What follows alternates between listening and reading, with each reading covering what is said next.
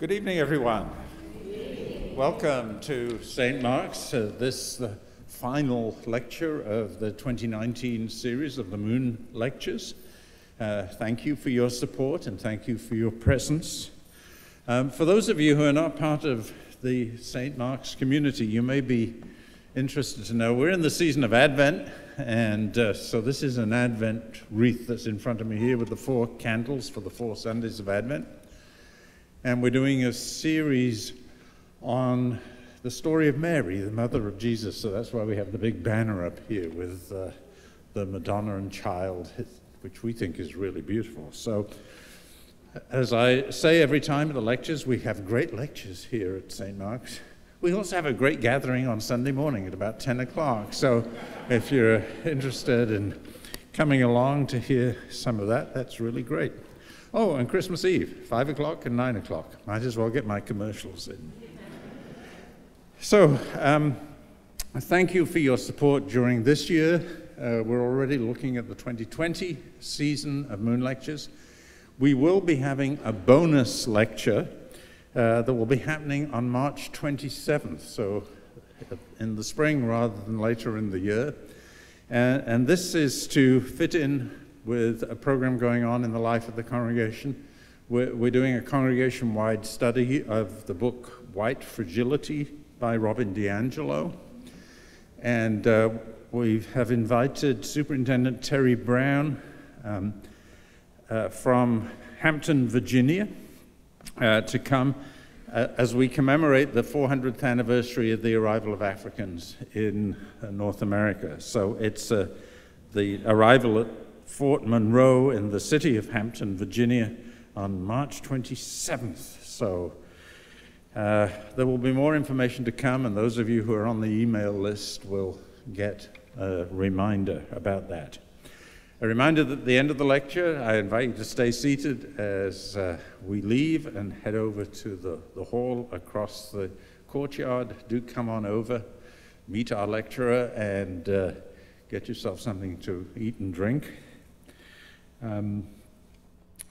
So, I'm just delighted to welcome Rukmini Callimachi here this evening and welcome her to Sacramento. It's her first time in Sacramento. She's an extraordinary human being with a very powerful story to tell, and she will be telling you some of it herself. She was born in Romania and then became a refugee in Switzerland before resettling in the United States when she was 10 years old and lived in Ojai down in Southern California. And then she went through her education and late in her 20s found herself becoming a reporter. And her life of reporting has been just extraordinary. And she has gone into some of the most dangerous places, reporting on Al-Qaeda and on ISIS, living in West Africa for part of that time. She can tell you all of this. You don't need me to tell you all. She did want me to make sure that I told you she has been nominated for the Pulitzer now 4 times, as an additional one since the report was written up.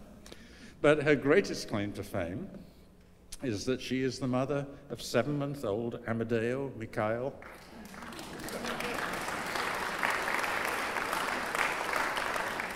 And amazingly, she is coming to us hotfoot from Bucharest, Romania. She has been home with her mother and come back and headed across the continent. She's now based in New Jersey. So she looks remarkably well, considering. So thank you so much for being with us. Come on and speak to us, if you will. And I will pick up questions from people in the Good evening, everyone, and thank you so much, Pastor. I am indeed a California girl, so I'm very happy to be back in my home state. 2 years ago, I got a tip from a source saying that a member of ISIS, who had gone and fought for the group in Iraq and Syria, had just returned home to Canada. He had somehow gotten through airport security undetected, and according to my source, this member of ISIS was now living among the general population in a suburb of a major Canadian city. If this were to be true, it would be a big story. Only a few hundred people from North America, from both America and Canada, have made it across the ocean to join ISIS in Iraq and Syria. Of those, only a small number have made it back home to North America, and of those that have made it back home, the vast majority are in jail. This was a man that I was told was living in nature, as it were, among the people of Canada, even though he was alleged to have been a member of ISIS and to have committed crimes for the group. As a journalist who's now covered ISIS for more than 5 years, this was a tantalizing opportunity, an unprecedented opportunity for me. I was able, through a series of research maneuvers, to find his email address. And so I wrote him an email asking if he would allow me to come and to interview him. I expected him to either not respond or else to say no, but to my surprise, he replied a few days later and said yes. And a few days after that, I found myself in Canada, in a hotel room with my colleague, Andy Mills, waiting for an ISIS member to come through the door. And I wanted to play for you now a clip from my podcast, Caliphate, which explains what happened next. Could we go ahead and play the clip? Test. That's good. So the next step is you and I, booked a ticket. You think it would throw off the feng shui if you sat here? And we flew to Canada. We're not going to say where we went. The microphone faces this way, and you're projecting your voice this way. We set up ourselves in this hotel room. I texted him the name of the hotel, the address, the room number, and he agreed to come after the end of his workday because he was working, I believe, at a restaurant. And then we started to wait. And he was initially late by 15 minutes, then 20 minutes, then 30 minutes. We're still waiting. He says rush hour. I'm texting him and wondering if we're going to be, stood up. About an hour now has gone by. I mean, at a certain point, I almost gave up. I thought, this is it. We've basically just thrown away a plane ticket to Canada. And at some point, I remember that you turned around to ask me, do you think there's any chance that this person is dangerous?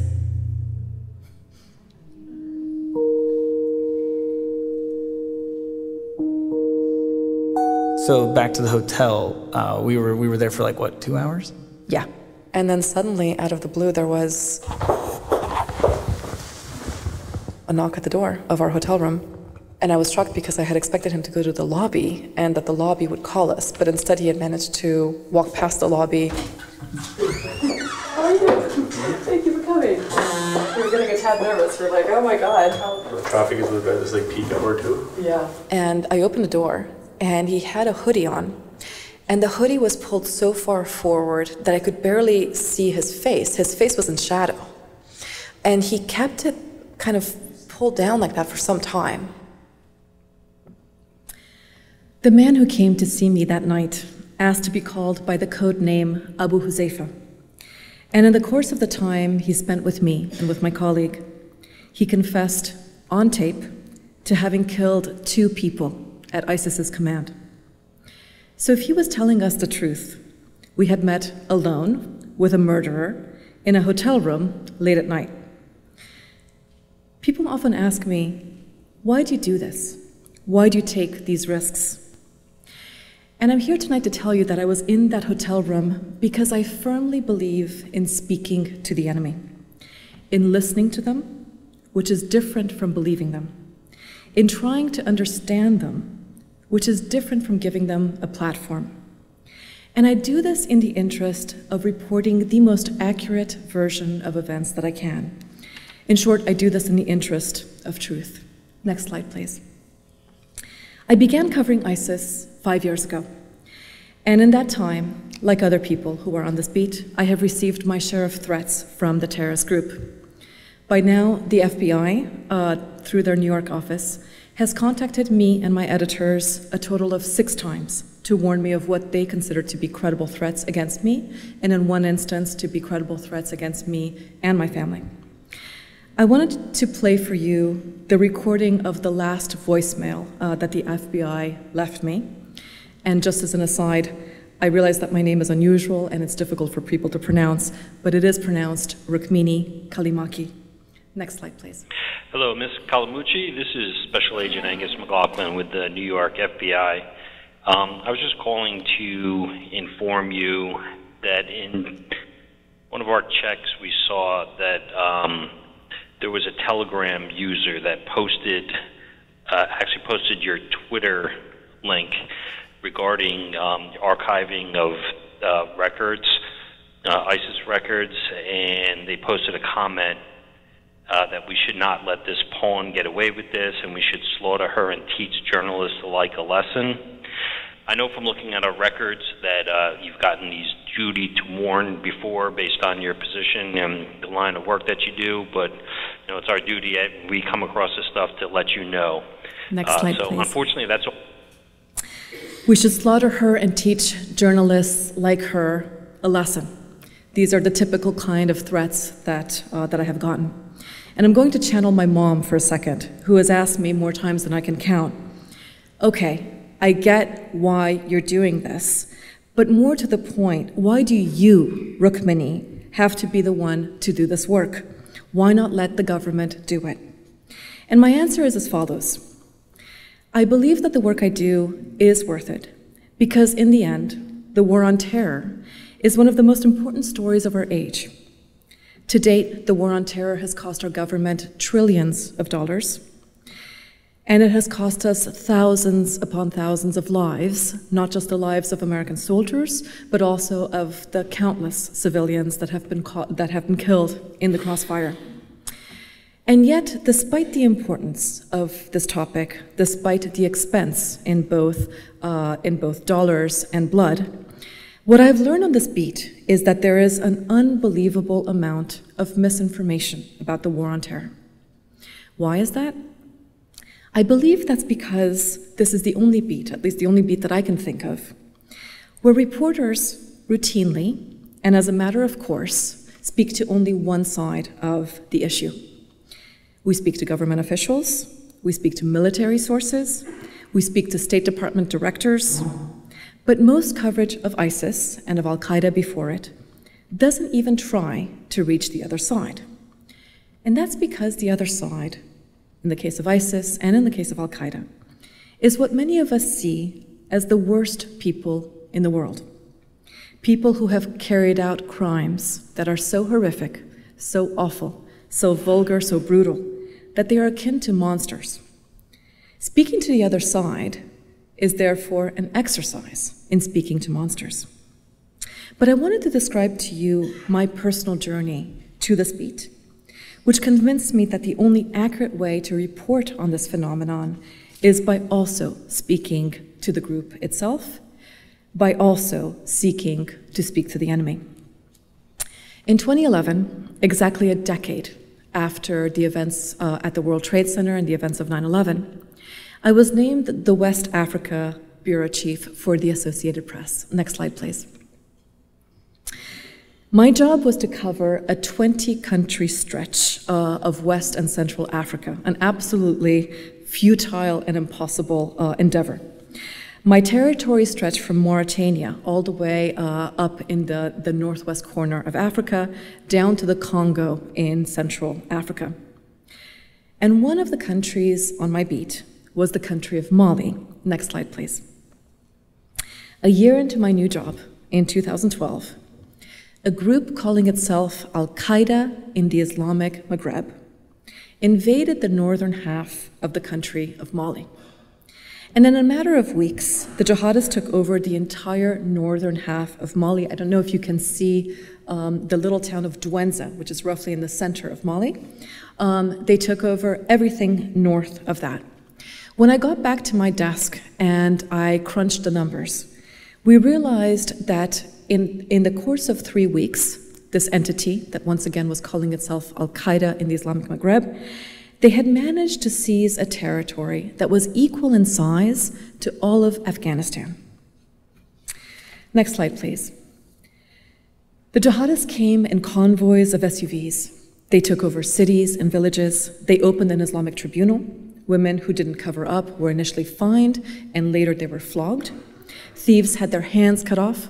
Highway robbers had their foot and their hand cut off. They began taxing the population. And in retrospect, they did in Mali much what we later saw ISIS do in Iraq and Syria.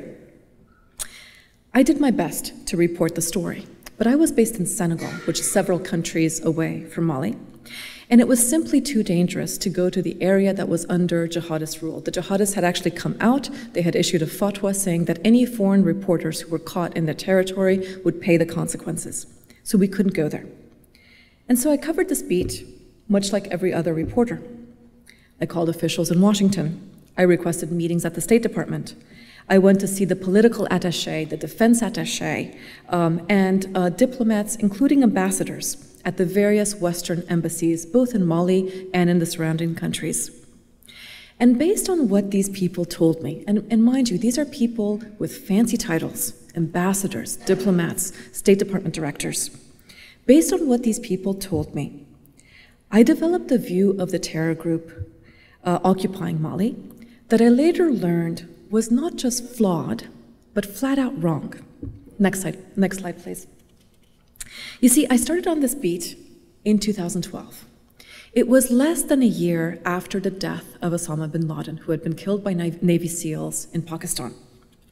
2012 was also an election year. It was the year when President Obama was elected to a second four-year term. And back then, the Obama administration was touting the killing of Osama bin Laden as the major foreign policy success of their first term in office. And the narrative that was being communicated to reporters like myself was that bin Laden had been like the head of the snake. By killing him, you had cut off the head of the snake, and what happens to the body when you cut off the head of the snake? It just withers away. What they meant by that was that the group itself had been decapitated, that its members were on the run, that the organization overall had been decimated, and that these little groups around the world that carried the Al-Qaeda name, like the one in Mali that I was covering, remember it called itself Al-Qaeda in the Islamic Maghreb, these little groups, I was told, had no real connection with the real Al-Qaeda. There was no connective tissue between the fighters in Mali and Al-Qaeda's central organization in the Gulf and in Pakistan and Afghanistan. In fact, that was the term I kept hearing. No real connective tissue between the jihadists in Mali and Al-Qaeda overall. Next slide, please. Everything changed for me a few months later, in 2013, in January of 2013, when the Malian government reached out to the French president and asked for French forces to come to help Malian troops take back the northern half of their country that had fallen to this terrorist entity. I was among dozens of reporters who showed up in the capital of Mali, in Bamako, and I followed behind these soldiers here as they took village by village and city by city back from the jihadists. And about 2 weeks into their operation, I reached the city of Timbuktu days after it was liberated. By the way, hands up if you knew that Timbuktu is a real place. Yeah, I get this question surprisingly often. Timbuktu is very much a real place. Next slide, please. This is actually the Medina, the main market in Timbuktu, a couple of days after French forces had taken Timbuktu and had flushed out the terrorist entity. I showed up in Timbuktu along with all of these other reporters, and it was in Timbuktu that locals began taking me to the buildings in the city that had been occupied by the terrorist fighters. They took me to a bank that had been turned into the seat of the Islamic police. They took me to what used to be the best hotel in town, which had been their Islamic tribunal, and so on. And it was in the buildings that this group had occupied for roughly 10 months that, to my surprise, I found thousands of pages of the group's internal correspondence. It had literally been left on the floor, in overturned filing cabinets, and on the shelves of the closets in the office buildings that they had squatted in. And those letters showed me that for some of the most basic decisions that the jihadists in Mali were taking, the fighters in Mali were seeking and were receiving direct guidance from al-Qaeda's senior leadership in the Gulf, in direct contradiction to what officials in Washington had told reporters like me. Remember, officials were telling reporters that there was no connection between this group in Mali. In fact, they were going so far as to say that this group in Mali had basically just taken on the al-Qaeda name opportunistically. They were saying that they were criminals and thugs and drug dealers, and they had taken on the al-Qaeda name to scare people. But there was no actual connection between the guys in Timbuktu and al-Qaeda Central. Next slide, please. But it was in the third building that I searched that I found this letter here. This is one of several pages of a letter signed by somebody named Nasser al-Waheshi. Next slide, please. Who was Nasser al-Waheshi? Nasser al-Waheshi was this man here. He was no less than Osama bin Laden's former personal secretary. And in 2012, when he was writing the letter that I was now holding in my hand, he had risen to the rank of the general manager of the entire al-Qaeda organization. He was the senior manager of this group. Next slide, please. He was in fact considered so important inside the al-Qaeda hierarchy that the State Department had issued a bounty for his arrest of $10 million. Not 1 million, not 2, not 3, not 4, $10 million for information leading to this guy's capture. So while Washington was telling journalists like me that there was no connective tissue between the guys in Mali and al-Qaeda, here I was holding a letter that in fact even referenced and had a shout out to the fighters in Timbuktu. Next slide, please.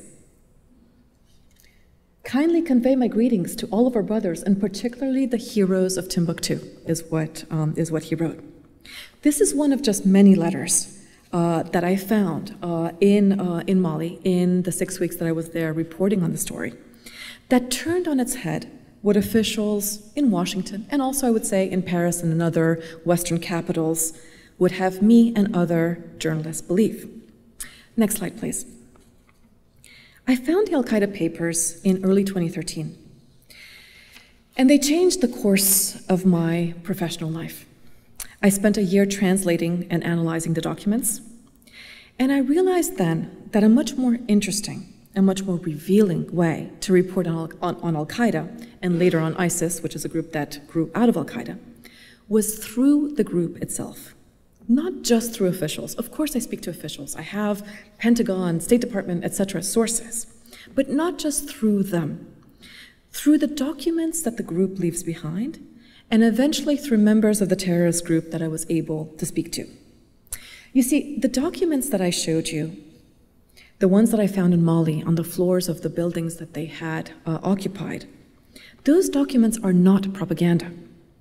Those documents were never meant for publication.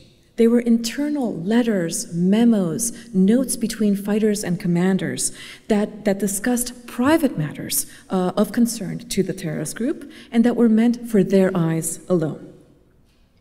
In 2014, I was hired to cover al-Qaeda and ISIS by the New York Times, and I began applying this philosophy, speaking to the enemy, in how I covered ISIS. And over 5 different trips to northern Iraq and later to Syria, I was able to amass a trove of 15,000 pages of ISIS's internal records. Next slide, please. I picked them up in buildings like this one. This is literally what they look like. These are ISIS records on the floor of one of the office buildings that they used. I entered these buildings with the Iraqi troops who were embedding me, and with the permission of the officers who accompanied me, I was able to pick up what they did not consider to be useful for their own intelligence exercise. I wanted to show you how the ISIS files I found helped us at the New York Times dispel some of the misinformation we have been fed about ISIS. So let me take you back to the beginning of ISIS. 5 years ago, they swept across Iraq and Syria. They took an enormous stretch of territory. It was equal in size to all of Great Britain. And as we know, they declared that territory a caliphate and a state. Next slide, please. And from that moment on, reporters and analysts began referring to that project as ISIS's so-called state. Have you guys heard that? Yeah? So state was in quotes, or it was prefaced by the word so-called. I know my own newspaper has used that term. We called it a so-called state. Why? Because we believe that ISIS is a terrorist group. And what does a terrorist group know about governing? We called it a so-called state because we could not fathom that a group as brutal, as violent, as vicious as ISIS could also be interested in administering territory, much less good at it. But I wanted to show you some of the documents that I picked up in buildings like the one that I just showed you. Next slide, please. Does anyone know what this is? What's that? Loud. Okay. This is a document from ISIS's DMV. Okay. I'm not kidding. They called it the Islamic State Department of Motor Vehicles. Not kidding. Okay. This is a contract that basically officiates the sale of a Toyota Corolla between the man on that side of the slide to this man here. And I wanted to show you a translation of the file and the contract conditions that ISIS imposed. Next slide, please. The seller and the buyer, ISIS writes, the seller and the buyer have been provided in the presence of an Islamic officer the address of the seller to protect the rights of the buyer. It also goes on to say that the buyer should inspect the car before signing the contract. This is standard, contract stuff. But what you see here is the Islamic State, a terrorist group, acting as both the protector and the enforcer of private property rights, just as the DMV might do so here in Sacramento. Next slide, please. Does anyone know what this is? Yes, bravo. This is an ISIS birth certificate. Let's go to the translation page. Next slide. You see at the top that this is printed on the Islamic State's Ministry of Health stationery. Top right, you see that the certificate has a serial number. I found several of these, and indeed, they were keeping a serialized record of births in the Caliphate. These records were found not just in the town where I picked them up, but also in places that were hundreds of miles apart. So there seemed to be a concerted effort to issue birth certificates to children born under the flag of the Caliphate in that territory. This particular certificate is for a little girl named Shahed. She was born in 2016. She should be about 3 years old now. It says that she was 4 kilograms at birth. It has the name of her mom and her dad and of the hospital attendant who signed her birth form. Next slide, please. This is a child's medical certificate. And it's specifically a certificate attesting to the examination that this little girl went through before she was able to enroll in an ISIS-run school. Next slide. You see that it's printed on the Islamic State Nineveh province stationery. Nineveh province was the province around the city of Mosul, which was a city of 1 million people that ISIS seized and controlled. It's a medical examination for students entering the 1438 scholastic year. This is the Islamic calendar for 2017. This is several years into ISIS's state, and it's being issued at a point in time when the Iraqi military, with the help of the American-backed coalition, had already taken huge chunks of ISIS's territory back, but they were still doing this even as their territory was falling. Next slide. The examination that this little girl had to go through included several steps. They checked her eyesight. They checked her ability to hear and talk. They did an overall health examination. But I want you to look in the sentence that's right above the box. Do you see what it says? Vaccinations complete? Okay. Next slide, please. I'm including this slide just as a point of comparison. ISIS is a brutal terrorist group, but I find it ironic that even they seem to know to vaccinate their children. Okay. Next slide, please. This is a form from ISIS's Ministry of Services, also called its Ministry of Public Works, and it documents a troubleshooting visit that ISIS engineers paid to a villager's home after that particular villager had complained that they were having power outages. And what you see, it's a multi-page form with diagrams, etc., and it shows how ISIS, once again a terrorist group, went about troubleshooting a power outage problem. Next slide. Here's the translation. This is what ISIS is writing. After doing a site survey for the house of Enod Mahdi Atya, who lives in the village of Abu Lahaf, we concluded that it is experiencing a weak electrical current because of the length of the input cable, and it needs 2 columns to be connected to the electrical current, as shown in the diagram in the survey attached. Regards with appreciation, the Islamic State's Ministry of Services. Right? So in addition to killing people, ISIS was also fixing people's electricity problems. In the slides I've just shown you, I have shown you the stationery of ISIS's Ministry of Services, ISIS's Ministry of Public Works, and ISIS's Ministry of Health. I wondered if one of you could guess how many ministries ISIS ran during the period that they held territory in Iraq and Syria. 18? Almost. It's a little bit high. A little lower. A little lower. So a year into their Caliphate project, ISIS put out a video where they outlined the structure of the Caliphate, and they said that they had opened 14 ministries. I remember sitting at my desk when that document came through, and even though I'm so steeped in the study of this group, even I at the time remembered thinking, that sounds like an exaggeration. How could a terrorist group be running 14 ministries? But in the trips that I made to Iraq and to Syria, I ended up collecting the stationery, so forms like the ones you have seen here, from 11 of those 14 ministries. Colleagues of mine, analysts that I work with, have collected the stationery for the other 3. So just think about it. If you're issuing stationery, if you're going to the trouble of printing stationery with something that says ISIS Ministry of Health, I think it's a fair assumption to say that that ministry at some level was functioning. So this group really was running 14 ministries in the territory that they held. I went to the dictionary to look up the definition of the word state. Next slide, please. And I found this definition here, and I'm looking at definition number 2.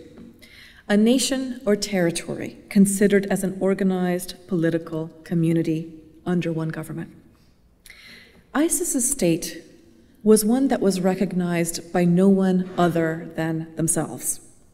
But did it behave as an organized political community under one government? It absolutely did.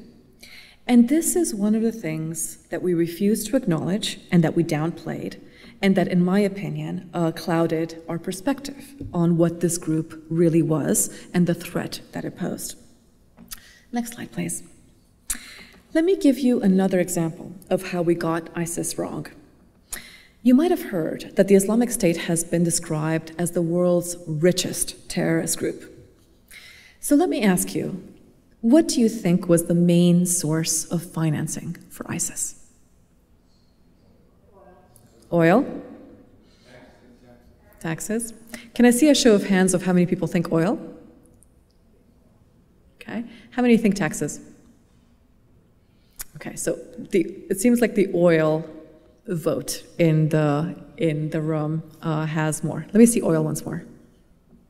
I think it's oil. Okay.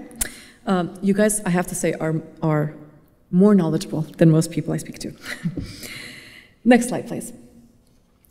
Story after story in 2014 and beyond touted the hundreds of millions of dollars that ISIS was raking in from oil. Oil was described as the main revenue source for the Islamic State, and this had real policy implications. Next slide. The main strategy that the coalition used for trying to cut off ISIS's financing was the targeting of oil installations like you see here, They were literally bombing oil refineries, oil centers, and by the end of the Caliphate period, they even went so far as to start to bomb the convoys of oil trucks that were taking the oil out of the area. Next slide. By 2017, the coalition triumphantly declared that they had erased 90% of ISIS's oil revenue. This particular story, which was dated 2017, says, the US-led coalition battling the Islamic State has slashed the militant group's oil revenues by more than 90% over the past 2 years, all but cutting off its chief source of funds. What do you think would happen to a group if they were completely out of money? They might get desperate, and I would argue that if they were out of money, you would expect that they wouldn't pose a robust threat and that they wouldn't be as prevalent as they were. This story is dated 2017, and it took another 2 years before ISIS lost the last village under its control, which happened a few months ago, earlier this year. You would not expect the group to hold on for another 2 years if they were completely out of money. But in fact, ISIS did continue to hold on to that land, and the reason it was in part able to do so is because oil was never ISIS's chief source of funds. This is another example to me of how early reporting and official statements got this group wrong. Let me show you a pie chart. Next slide, please. This is a study that was done in 2015 by the Center for the Analysis of Terrorism in Paris, which is a group that, in my opinion, has done some of the best work on ISIS. At the very top, in blue, you see that oil in 2015 was 25% of ISIS's ledger. This is at the height of ISIS's territorial control, and that portion of the ISIS pie chart began to precipitously decrease from that point on as the coalition was targeting oil wells. So at the very height of the oil production in ISIS-controlled territories, it amounted to a quarter of ISIS's pocketbook. I don't know about you guys, but if I was to lose 25% of my paycheck from 1 week to the next, I'd be very upset. I would be sending all sorts of emails to my editor. I might even go into HR to complain. But I would still, perhaps by the skin of my teeth, but I would still be able to pay my mortgage, my car payment, and my sandwich that I have at lunch.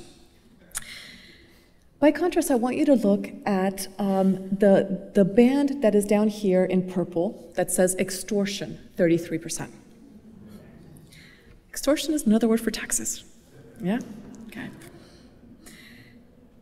So taxes, extortion, money that they were taking from the population, that in 2015 was 33%. If you look at the other bands in this direction in light blue, you see that cement was 4%, agriculture was 7%, natural gas 14, etc. If you add up all of that stuff, so taxes on people, 33%, and then the commerce that was happening under the Islamic State that was both being taxed by the group and that in some instances was being run by the group, that band is roughly 2/3 of the ISIS budget. Okay? That is the bulk of how ISIS made its money. And the problem with that source of financing, taxation of people and of the industries and commerce that they generate, is the following. It's much harder to get rid of that source of financing, and let me explain to you why. There are different estimates as to how many people lived under ISIS rule, but people agree that it was anywhere between 8 to 12 million people that were living under ISIS control between the years of 2014 and 2019. 8 to 12 million people. Every person that lived under ISIS rule, that produced any sort of income, had to pay taxes to this group. Next slide, please. They issued blue booklets like this one to business owners. This is called the Zakat booklet. Zakat is a form of, it's an Islamic tax. And every business owner had to pay a percentage of their yearly revenue to ISIS. The percentage differed based on which industry you were in, but the basic point is that everybody from shopkeepers to the guy who had a single sheep had to pay a percentage of their yearly revenue to the group. Next slide, please. This particular zakat booklet is for this man here. His name is Abdul Rahman. He's a farmer, and it indicates here how much he paid on his wheat harvest. The key thing is Abdul Rahman, the person that you see here, he's not a member of ISIS. He's just a farmer who's living, most likely by force, under Islamic State rule. What I learned from people who were living in the former Caliphate is that this little booklet was almost as important as your ID when you were moving around the Caliphate. You had to show it at practically every single checkpoint. This man told me that when he was trying to take his wheat and his barley to market, he had the bales on the back of a truck. He would reach a checkpoint before the market, and they would immediately ask to see this booklet, to see had he paid his tax due to the Islamic State. He couldn't actually sell his produce without proving to Islamic State officials that he had paid the taxes that were owed. How do you target this tax base? I've shown you how you target the oil installations, but how do you take out this particular source of revenue? Can anyone tell me?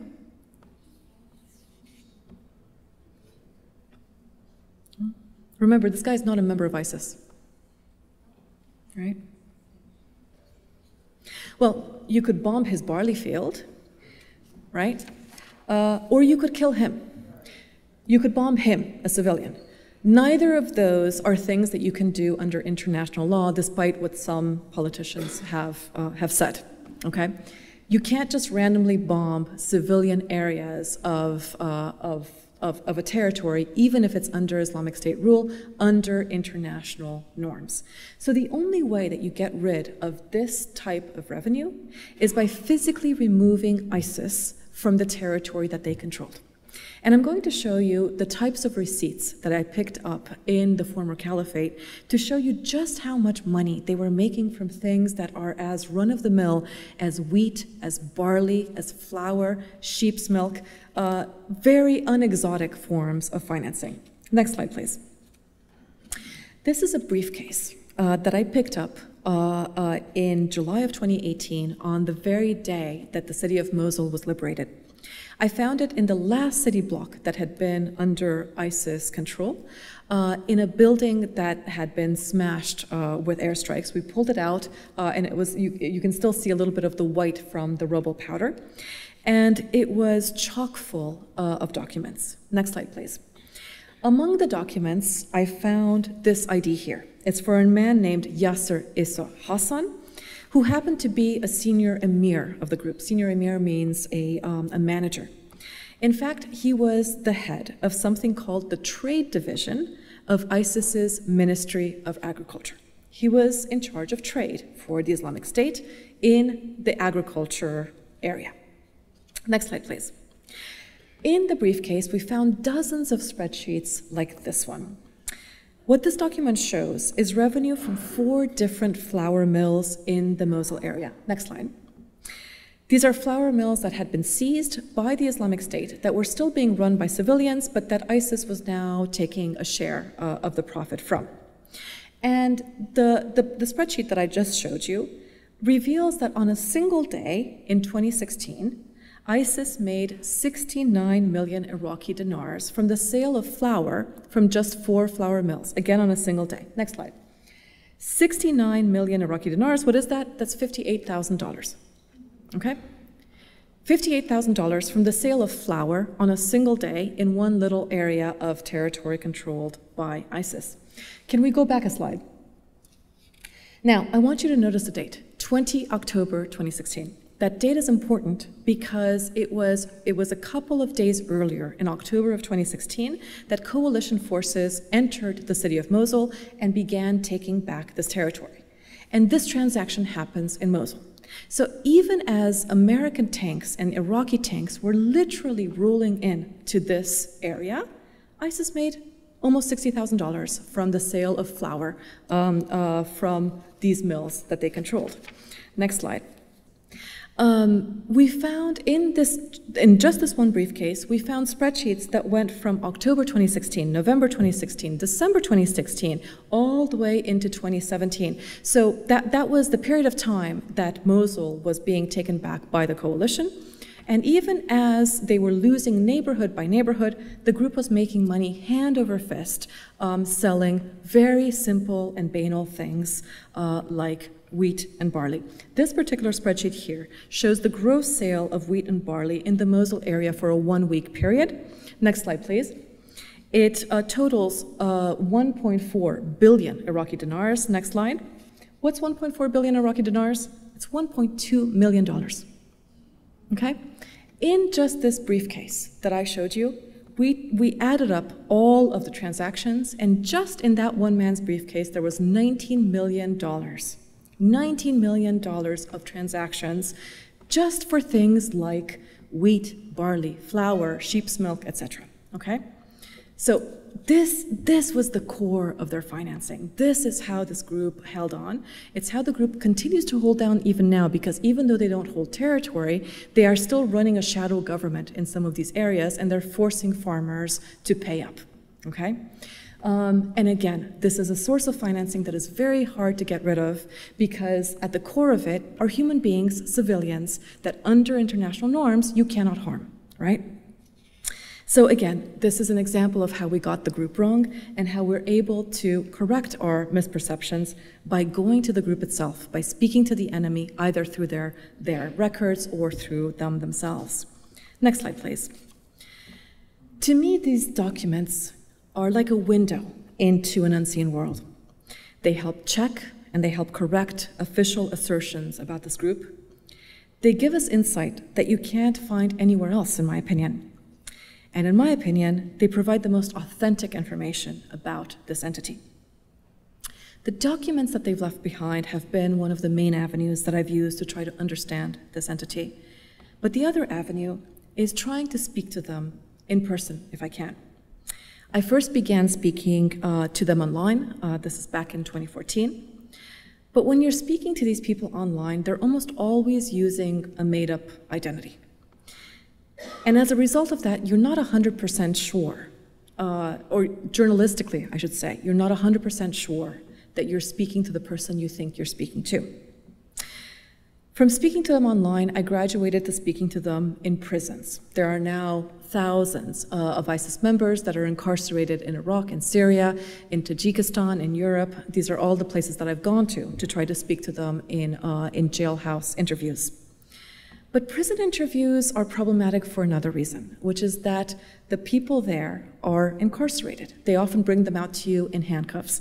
And even though I always preface an interview by saying to the prisoner, you're free to not speak to me if you don't want to speak to me, there's always this element of, is this person feeling coerced? Is this person really free to speak to me? And that brings me back to that hotel room in Canada. It's exceedingly rare to be able to have access to a real member of ISIS who has returned home to a Western country where he or she has rights, and to be able to interview that person in a setting where they are completely free to speak to me or to not speak to me. And that's why I had to go to Canada when I got the chance. It was the fall of 2016, and by some stroke of luck, we got to that hotel room and we interviewed Huzaifa for several hours, after he had returned from Syria, and just 12 hours before Canadian law enforcement came and banged on his door. That created this unbelievable opening. He had defected from ISIS. He felt what he said was enormous guilt over the atrocities he had carried out. He had also managed to come home to Canada. He expected to be arrested at the airport, but he wasn't. And I think that gave him the sense that he was in the clear. He literally said to me, I have slipped through the cracks. And it was for that reason, I think, that he opened up and he shared things with me that he has not shared with other journalists and that he has not shared with the investigators that have come to interrogate him since. And I wanted to share with you in closing just one last clip that points to the things that we can learn if we're willing to take the time to listen to these people. When we see the horrific images that ISIS has put out, beheadings, the burning of the Jordanian pilot, the rape of Yazidi girls and women, you get the impression that this is a group of young men that are sadists, that are like serial killers, that these people enjoy being cruel, that they enjoy inflicting pain, that they enjoy taking a human life. What Huzaifa did for me in the course of the hours he spent with me in that hotel room is he described the mental steps that he had to go through to be able to kill on the orders of this terrorist organization. And it wasn't one step, and it wasn't several. It was dozens of steps before he was able to do that. And what was apparent to me in the time that we spent together is that it was hard for him. It emotionally damaged him to kill another human being. This clip is 4 minutes long. I should warn you that it is graphic, and so if you'd like to excuse yourself, that is fine. I want you to listen to the pace of his breathing and to the number of times that he swallows as he describes to us what happened. Let's play the clip, please. So at a certain point, you decide that you want to quit. Yeah. Can you, was there one moment or a series of moments? The second time I did the kill, I killed someone.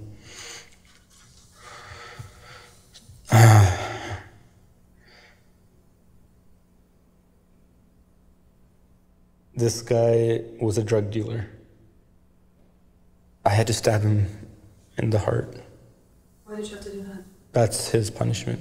And why were you chosen to do this? I was just about ready to go to Riot, though. They needed me, and they were kind of preparing me. So I was due to go into that training a couple of weeks from that time. Yeah. They just had to vet me one more time. People were watching? Yep, including my superiors and other fighters and locals. Who else was there watching? There'd be other Hispas, like, new guys, regular streets people would watch. A lot of kids watch. How old was he roughly? I think he's 30-something, in his 30s. He was wearing an orange jumpsuit, slight beard, cut face, like square. He was blindfolded. It was like a black leather, rubbery type blindfold. We tied his hands with this wire thing. Did you mask your face? Yeah, I did. I masked my face. Did it help to have that? Oh yeah. No one could see your face. It helped a lot. They're like, the guy just like talks to the crowd, addresses them what's about to happen. And I'm just trying to build up the courage to do it. After that, I stabbed him.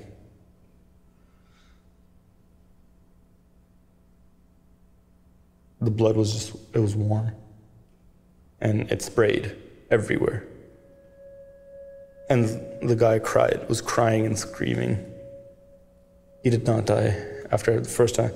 The second time or so, he probably just slunched over. That was... How hard is it to put a knife into somebody? It's hard. I had to stab him multiple times. And then we put him up on a cross. And I had to leave the dagger in his heart.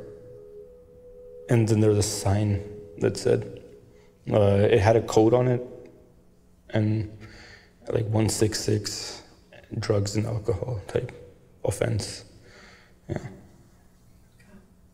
How did it feel?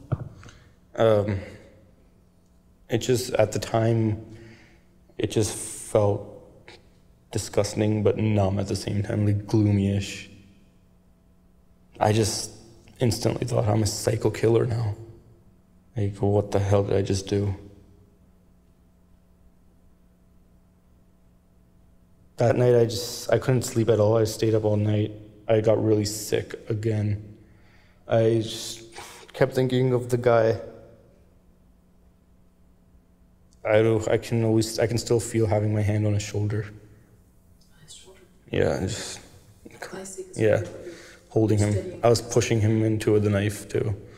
I could still feel that. you know, stabbing someone in the heart like that, I just kept replaying the action of my hand going there. I just kept thinking of different things. There was a rush of thoughts in my head. I stabbed him. The blood was just everywhere. What the hell did I just do? I'm a psycho killer now. I didn't give him a chance to repent. I stabbed him. If I die after doing something like this, how will I face God? No. What the hell did I just do? Then I started thinking of my family. What if they were here? What if that had to be my dad? You're basically killing your own parents in a way. Maybe that jihad that I'm doing right now is the wrong type of jihad. Maybe... No, this isn't it. This isn't the right life for me. I played that clip for you because I wanted you to hear the trauma in his voice. Could you hear it? Yeah. That trauma to me is a sign that despite the horrific thing that he did, there's a baseline humanity that I think is still there and can be accessed. In order to be able to get someone like Huzaifa to open up and share that kind of thing with me, I feel that you need to approach these people human being to human being. That has always been my credo. I thank you for inviting me here tonight, and I would really welcome your questions now.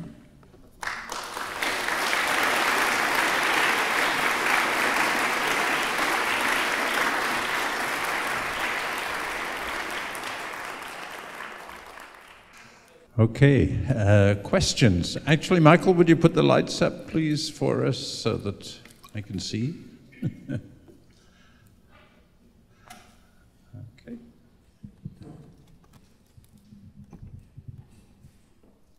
I have about, 3 questions. First, Sure. How did you learn Arabic? Second, when you collected the documents, how were you allowed to keep them and not be, say, forced to turn them over to other intelligence agencies? And third, since you've been publishing these reports, there's been changes in the representations of officials of what they told you about ISIS to what is now? Sure. So your first question, how do I speak Arabic? I don't. I work with very talented translators who have helped me through this process. As just one example, when I was in Mali, I didn't yet have a network of translators like I do now. And one of the documents I found was clearly some sort of arms manual. It was pretty thick, and it had pictures of something that looked like a missile launcher or something else. And in Timbuktu, I could only find one person who spoke Arabic. The problem is he spoke Arabic, but he didn't speak French, which was the language that I was speaking. So I remember sitting with him, and he said, "Une bombe sur la terre et une bombe dans l'air," as the title of the thing, which translates as a bomb on the ground and a bomb in the air. I said, that can't be right. That makes no sense. A bomb on the ground and a bomb in the air. What he meant was surface-to-air missile. And what had happened is Libya had just fallen. Muammar Gaddafi's regime had fallen, and the Gaddafi arsenal of SA-7A and SA-7B surface-to-air missiles, which are very dangerous. They're able to take out a commercial plane in mid-flight. It looks like a poster tube, and you hold it on your shoulder, and it has a honing device, and you can literally aim it at a plane. And it can take it out in midair.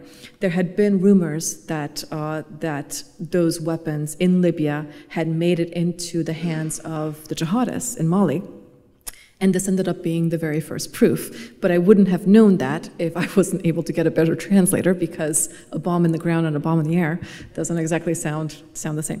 So that's your first question. Your second question was how was I allowed to take these things?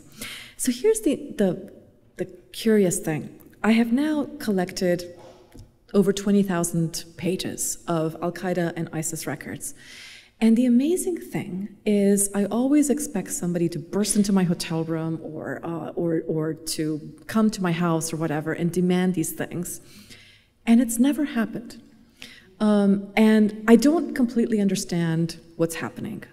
It seemed in Iraq, actually, it was quite clear in Iraq that we were not the first people going through these places. I would sometimes see boot marks on the documents that I was picking up. What I noticed is in buildings like the one that I showed you that was strewn with records, you would go to the courtyard, and in the courtyard you would find, you know, those big tower computer terminals. You would find a whole bunch of terminals in the courtyard with the hard drive yanked out. So I think what intelligence services were doing is they would go to these buildings and they were looking for the electronics. They would then look through the documents, and as far as Iraqi intelligence, what they seemed to be looking for were lists of names, because they were looking to prosecute people, and they were looking to understand the network, you know, who's who in this network. But they didn't seem to have any interest in these governing documents.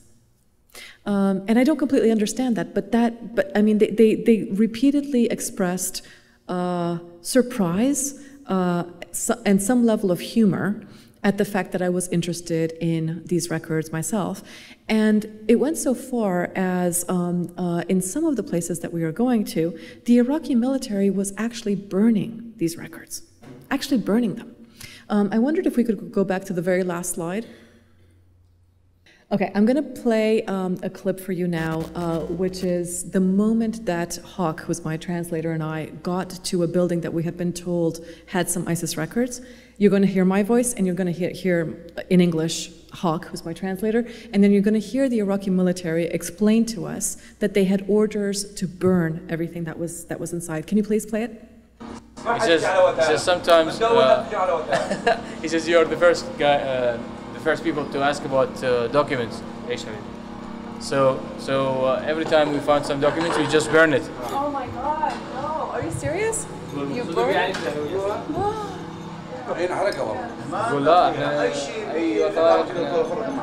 He says anything belongs to Islamic State, we just burn it. Tell him you can learn so much more about this terrorist group by looking at these documents. وبدنا نسوي دراسات على الطريقة التنظيمية مالتهم، شلون هيكلية الدولة الإسلامية. هيكلية كلها عندي، أجيب لك إياها من نظر مقاتل الوالي. تفاصيلهم كاملة عندي. مو لازم من خلال كتب رسمية. أيوة ذاك رسمية موجودة. داخل الكنائس. لا هاي يعني خارجية. التصوير تصورها هذا يسعى مع الغنائم لهم. الله يعينه. There is a church here. It's called the Booty Church, the Booty or Ghanaim Center. So this thing is like the booty, the war booty, and there are some papers in there as well if you want to go. Thank you. We ended up walking into this church. It was literally a church that had been taken over by ISIS, and it had been completely burned. But on the edges of the rooms, some of the documents had survived, and those are the documents that I picked up. And it had been burned not by ISIS, but by the Iraqi military, right? So that gives you a sense of how they viewed these records. They're not necessarily viewed as important. What was your third question?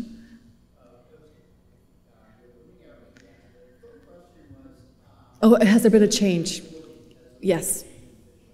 Yes, there has, but it's really, you know that picture of Sisyphus, you know, pushing the rock.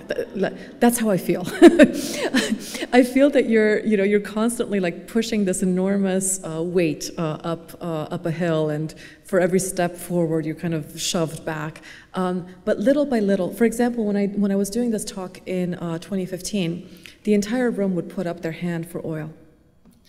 Now, there is a growing sense that ISIS also made money from taxes. It's a minority view. It was the oil voters had more of their hands up in this room, but there's starting to be a general knowledge that is catching up, you know, with this.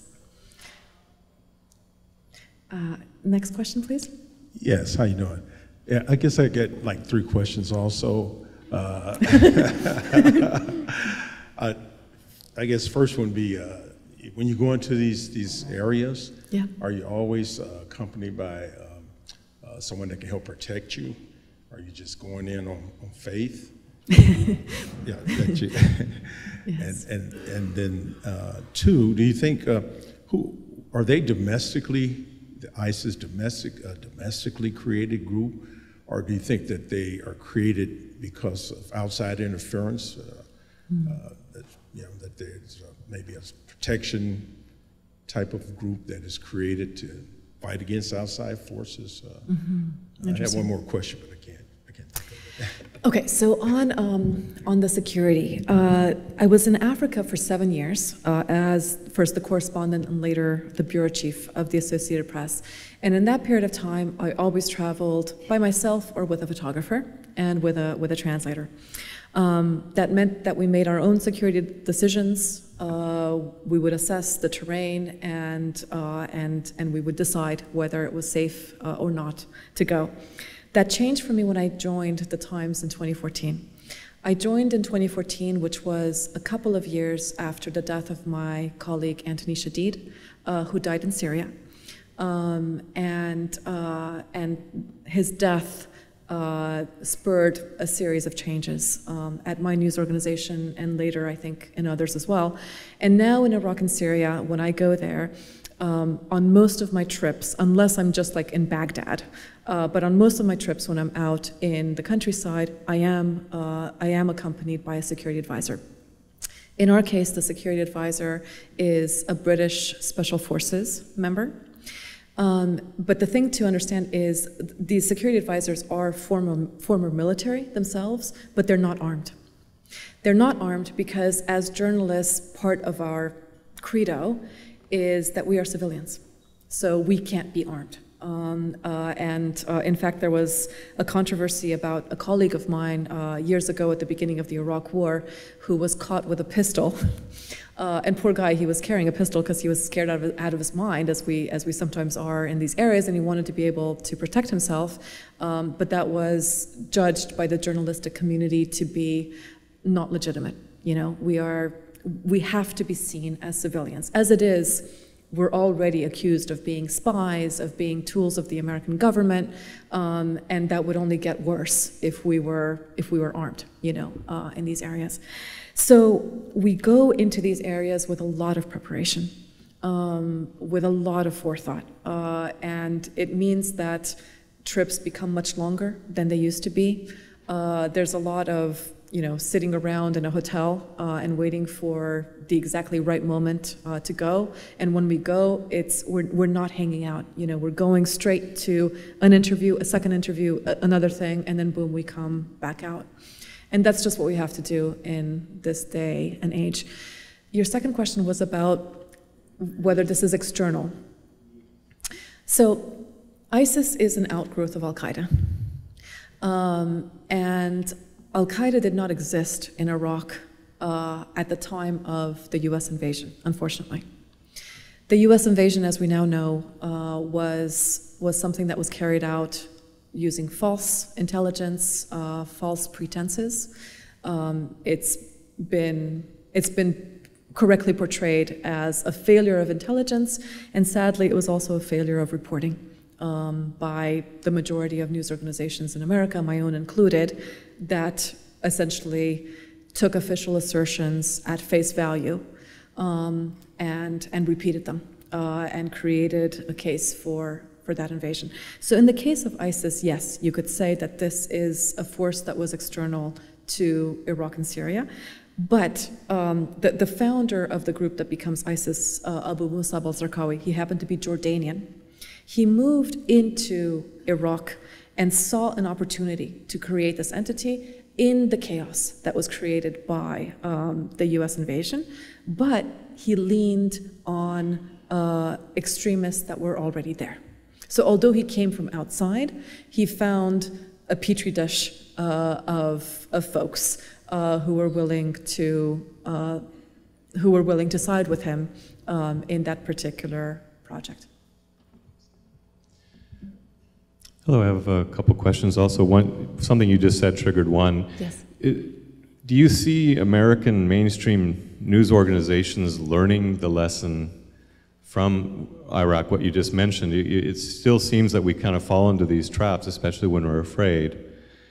So have you seen any fundamental changes? That's my first question. The second question that I had prepared before that was, what's your best case scenario if we embrace this human-to-human sort of approach to an organization like ISIS? or are there any models, even on a small scale, that you see heading in that direction? Yeah. I would say that the lesson of the Iraq War in the journalistic sphere is the following, and I think it's the wrong lesson. The lesson is that in 2003, 2004, the press was instrumentalized and used to hype a war that based on false pretenses. So I see in my own newsroom this real unease whenever we do stories about the terror threat. The thought is, if we write about ISIS as this scary group, are we essentially being used to justify another invasion, right? I actually think that's the wrong lesson. The lesson of the Iraq War was that we didn't talk to the enemy. We didn't talk to the enemy. We took the assertions of Dick Cheney's associates, who spoke anonymously to reporters at the New York Times, at the AP, at the Washington Post, etc., and we published them without sufficient skepticism. Why? Because we didn't have any sources in Iraq. We didn't have sources in Saddam Hussein's government.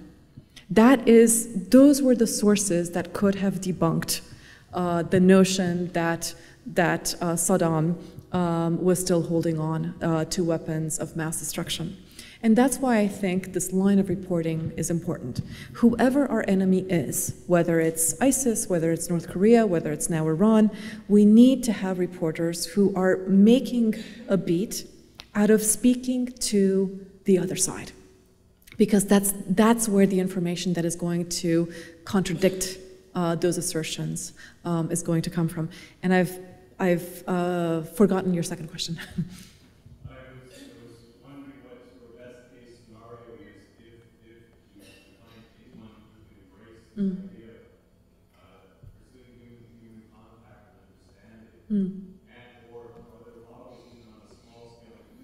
Right. So the human-to-human idea is a journalistic idea for me.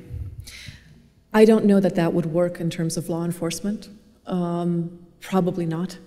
This is a very brutal group. And so far, the way that America seems to have gotten a handle on the terror threat, as opposed to countries like France and Britain, is by imposing excessively long sentences to anyone who is accused of material support for terrorism.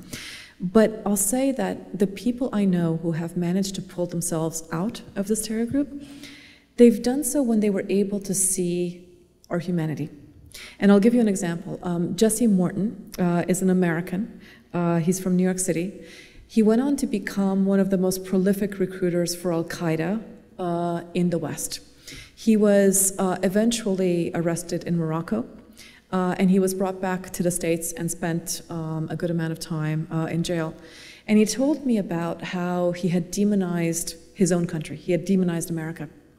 And when he gets arrested in Morocco, they put those earmuffs on him.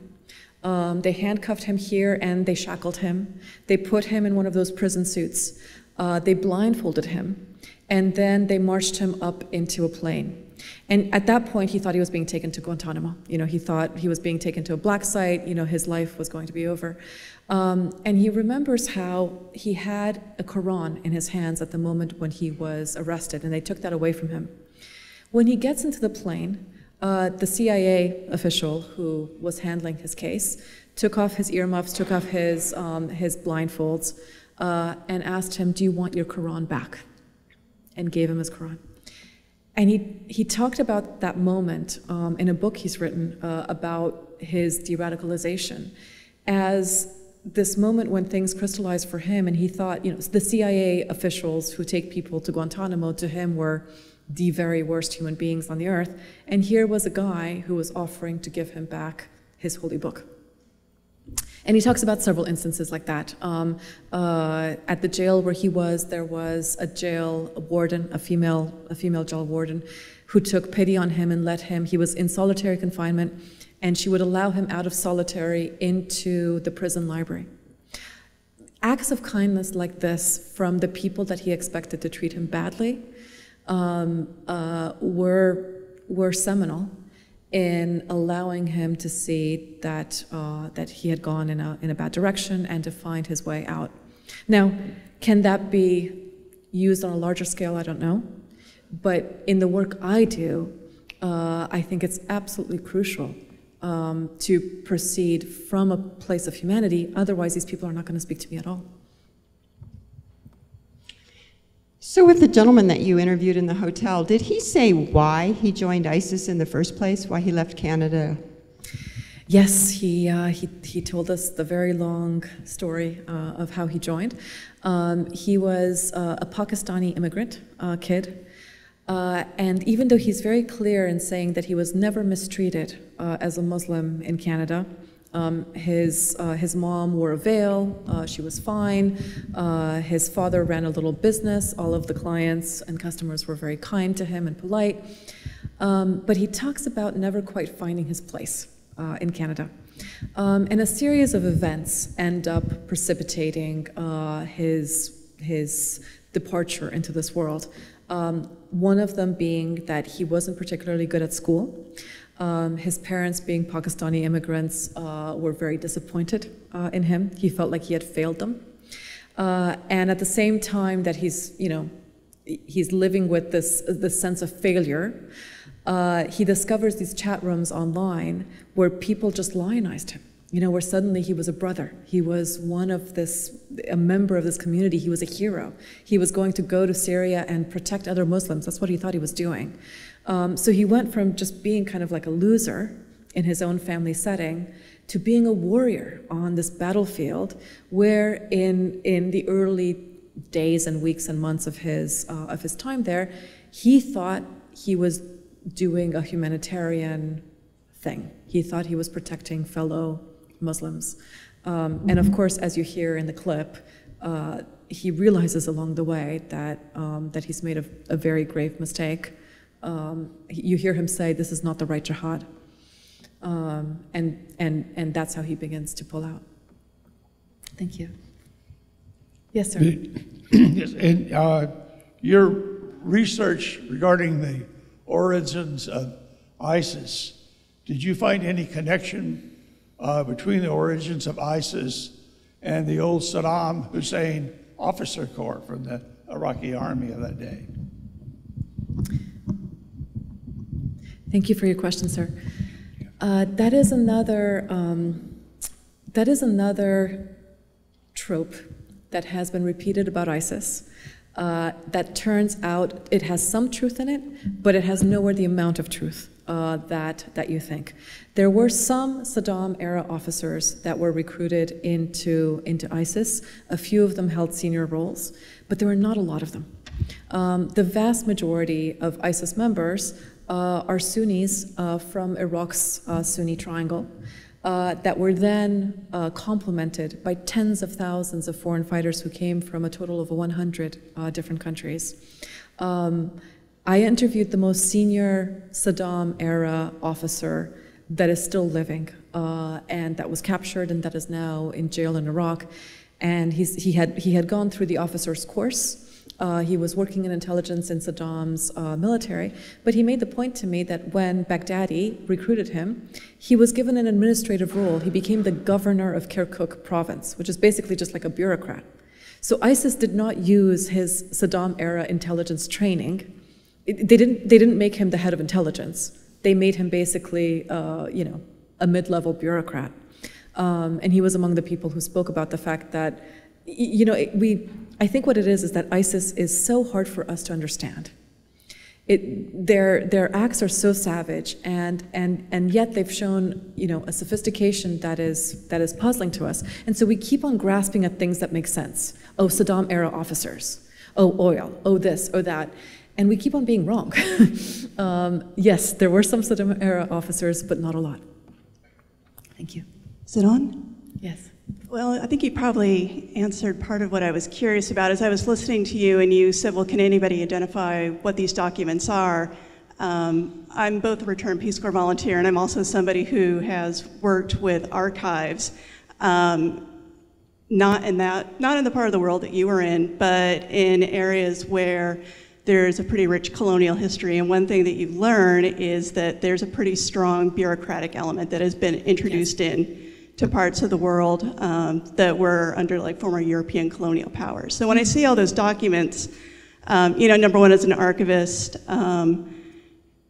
this is something that you go in and they call it provenance, and people usually disregard it, or they don't think it's important, but you actually are reaching something at the primary source and seeing how, you know, it was used, which is overlooked, which is not something that's done frequently. One of my other colleagues in the Peace Corps actually did something like that with the invasion of Grenada as part of her service. But the invasion of where? Grenada.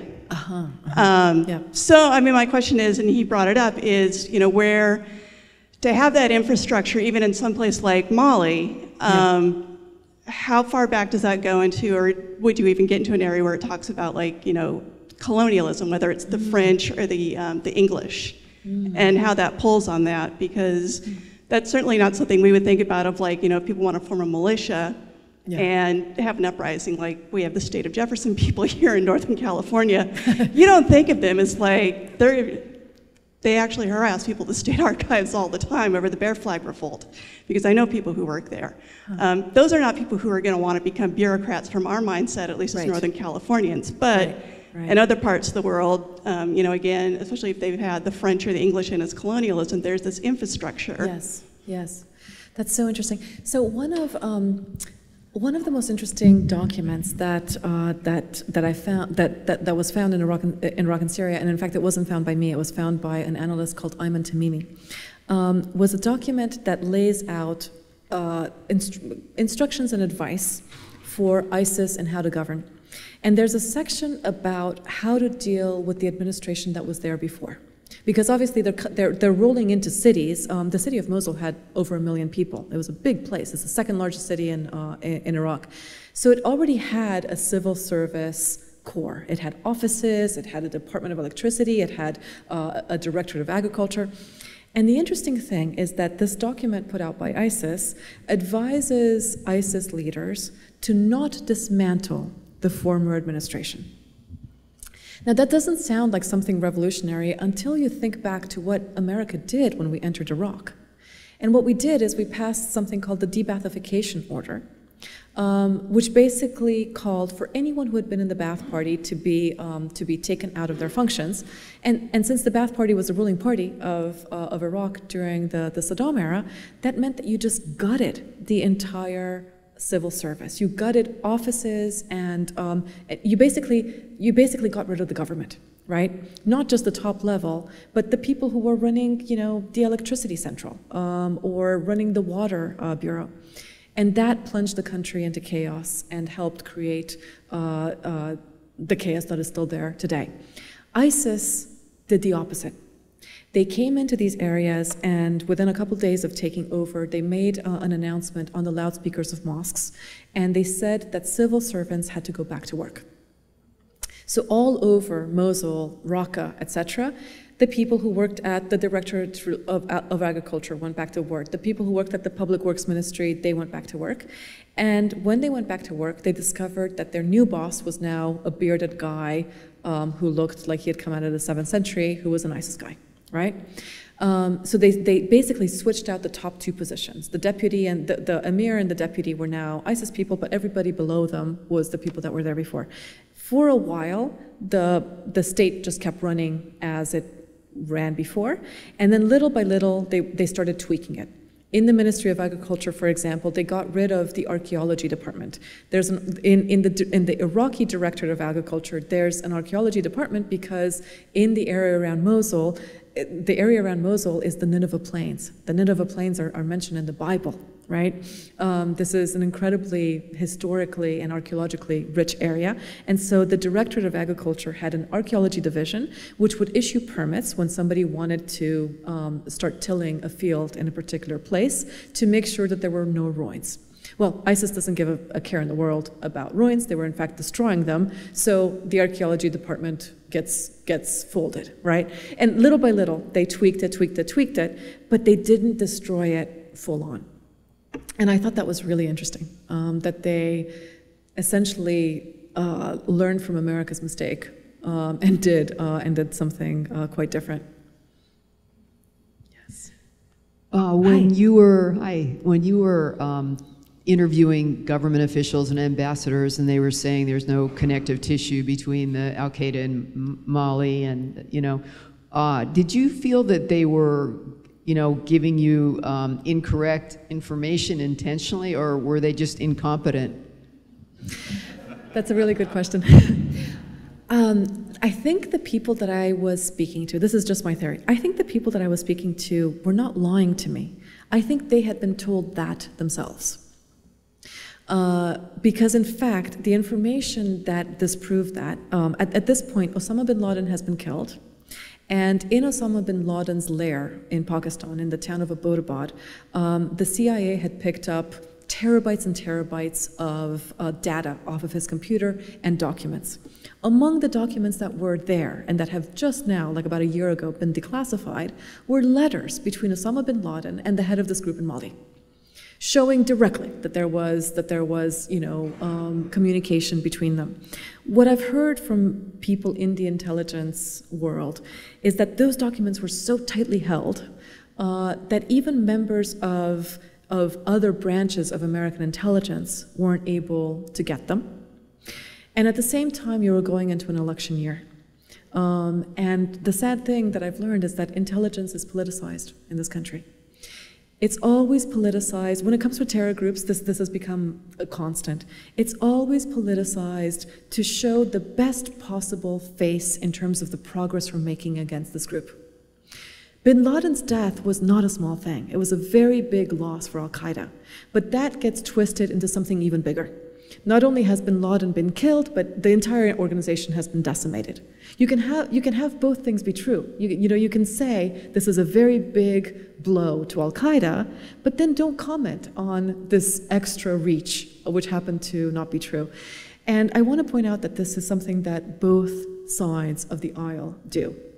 Not just Republicans, not just Democrats, every politician that seems to come in is always presenting this very rosy, very optimistic outlook on the war on terror, because quite frankly, no politician can go before the people and say that the war on terror has gotten worse, that terrorism has gotten worse under their watch. In fact, that's what's happened. On the eve of 9/11, Ali Soufan, who was the FBI special agent who was studying this group most closely, he estimated that there were a few hundred members of Al-Qaeda globally on the eve of 9/11. Just in Iraq and Syria, right now, after the fall of all of the territory that was under ISIS, the Pentagon is estimating that ISIS, not Al-Qaeda, Al-Qaeda has its own members, ISIS has between 14,000 and 18,000 members today. A few hundred on the eve of 9/11, 14 to 18,000 of just one of many groups today. So in fact, things are getting worse. And no administration is going to tell you that. And so instead what they do is they cherry pick information and use it to give you the best possible spin on stuff. And it's up to reporters to not be taken in by that. Thank you. Rukmini, I Yes. think this is going to be our last question. Gotcha. Oh, good. So I'll try Hi, to make sir. it a hard one. Yeah. Thank you for exploring process. An earlier question asked a little bit about people's motivation, so I want to come up with a couple of quotes that I have favored over the years and then look for a response. And the first one, of course, is from the Israeli general Moshe Dayan, who said, "You don't make peace by talking to your friends. You have to talk to your enemies." And so you've been doing that, and I appreciate that. The second, however, is from Jean-Paul Lederach, professor of international peace building at Notre Dame, who wrote the week after 9/11, and he said, "Military action to destroy terror, particularly as it affects significant and already vulnerable civilian populations, will be like hitting a fully mature dandelion with a golf club. We will participate in making sure the myth of why we are evil is sustained." So I have imagined, and this is the hypothesis I offer you, is that these groups have a very powerful founding myth that ungodly Western governments led by the US are attacking and seducing faithful Muslims in their homes, the Dar al-Islam. Yes. They argue, therefore, that all truly faithful Muslims must defend Dar al-Islam by any means possible. So in your view, is that a fair understanding of their myths? And conversely, what do they correctly understand about us? I think you've very expertly described their founding myth. The interesting thing is to go back and look at Osama bin Laden's justification for 9/11, because at that point in time, we were not involved in these wars in the Middle East. One of the justifications for 9/11 was the presence of US troops in Saudi Arabia. It was portrayed in bin Laden's lingo as a violation, but in fact, US troops were there at the invitation of the kingdom. It was not an invasion, right? But just the very mere presence of US troops in a Muslim land was seen as something that tarnished Islam. And unfortunately, our actions have played into their hands and into this particular myth, because at this point, the US government does have the blood of Muslims on its hands. Tens of thousands of civilians have been killed in Afghanistan, in Iraq, in other places, as a result of American and coalition airstrikes. And that just keeps on perpetuating the founding myth, as you put it. Thank you so much. It was a pleasure to be here tonight.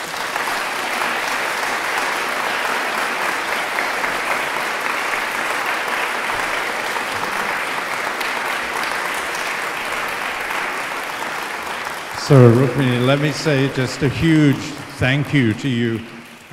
Thank you for doing the work that you do. Thank you for your courage and your vision, your wisdom in what you do. As a preacher, I'm aware tonight, not you've educated us, but you've also sort of challenged us, for me, at a spiritual level. I find myself thinking of Jesus saying, love your enemies. I think of Jesus saying, do to other people what you want them to do to you. And it seems to me you're holding up that standard against the way that we're behaving in the international arena, and you're pushing us. And we need to be pushed. Amen? You know? So thank you for pushing us. Thank you for educating us. And thank you for being the extraordinary human being that you are. Thank you so much.